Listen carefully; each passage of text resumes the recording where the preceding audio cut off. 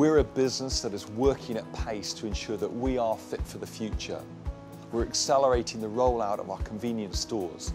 Almost 50 Morrisons M Locals are now up and running. By the end of the year, we'll have almost 100 stores. And also by the end of this year, customers will be able to order Morrisons food using the best technology in the world, which will include features like multi-device access, 1-hour delivery slots, driver tracking and easy to import shopping lists, all combined with our Market Street offer. It's going to be the very best food online proposition out there. And we continue to make progress on our vision of moving from systems deeply rooted in the 1980s to technology that leads the industry. Counting cash by hand in our stores is now history.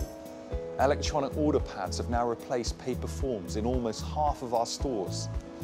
We're now at a point where we're about to land technology that will transform our ranging and promotions, allowing us to flex our ranges in supermarkets and locally tailor our convenience stores.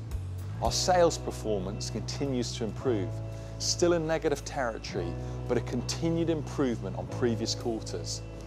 I'm pleased that our promotions are better meeting our customers' needs. Our payday bonus has built loyalty and helped customers manage their household budgets better.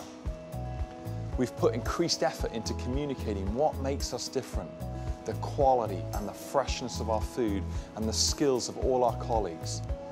Overall, our sales are moving in the right direction, but clearly we have more to do. Our half-year profits leave us on track to meet our expectations for the full year. Clearly, they reflect the fact that we're investing in our new business channels. In terms of our financial strategy, we are choosing to focus our investment on our growth areas of convenience and online. The market we can reach through these channels will be 40% bigger, whilst we're requiring less upfront investment because of their capital-light nature. We will continue to build supermarkets close to those people that don't have a Morrisons near them.